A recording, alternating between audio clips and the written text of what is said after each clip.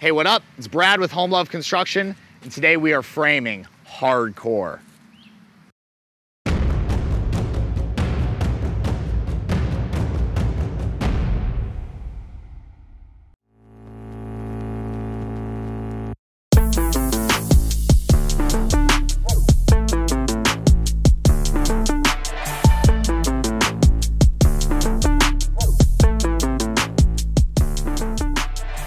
This garage addition is built out of basically block as the walls, and then the roof is wood frame. So what does that actually mean? Like, what does it mean when you build a structure out of block?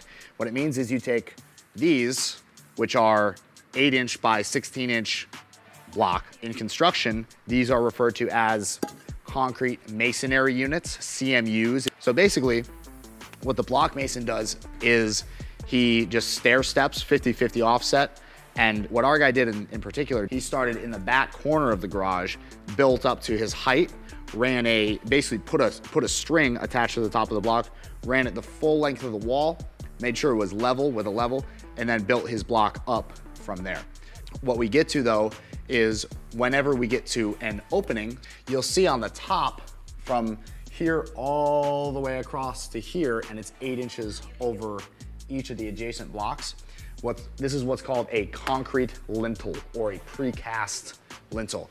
And what that is it's essentially a U-shaped, really long piece of concrete block. Basically that gets set in place and then completely filled with mortar.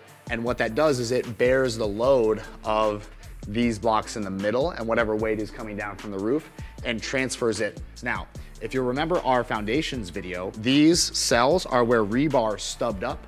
These blocks also got poured all the way down. So this whole row of blocks on either side of the window is basically like pillars in the structure. So all of that weight from this lintel goes down all the way to the ground. Now, whenever we're talking about framing or building anything to be structurally sound, the key is you need to get the weight safely from the load-bearing point safely to the ground. The rebar adds the rigidity as far as wind movement, racking, and that really is how the block goes together.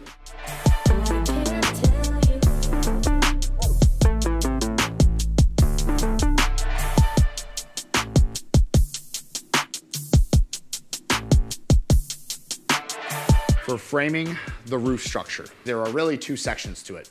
There's the portion that I'm standing under right now. At the end, it comes to a triangle. So a gable is made out of just these simple triangular trusses. So the trusses basically get set up on either end, and then we have them spaced 24 inches on center with blocking in between them. Now, on this portion, we have a big flat area. And so the way we frame it is we don't use trusses like that. We use simply what are called rafters.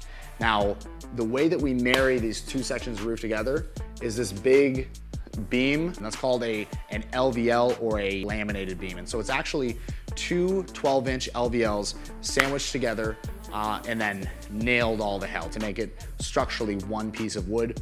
And then we nail what are called hangers into each side of the LVL. It's holding the trusses, and then on this side, it's holding the rafters.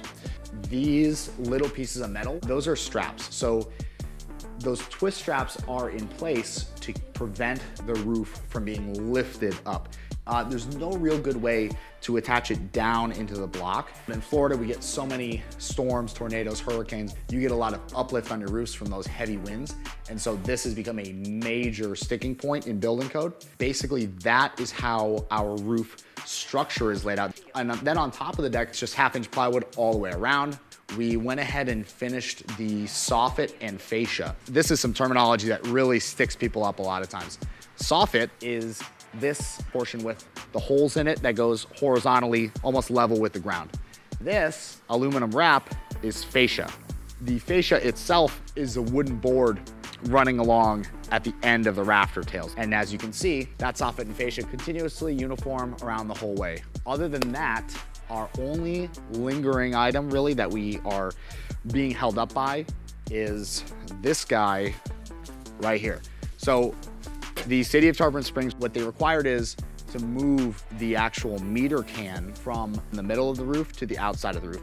but we're waiting on the city to tell us it's okay to actually have the company come out, disconnect from the old weatherhead, and hook us up into the new weatherhead. Once that's done, we can finish our tie-in, put the roof on, shingle it, be dried in, and then we will be done with the upper structure. We'll put our windows and doors in, stucco, paint, and this guy's done.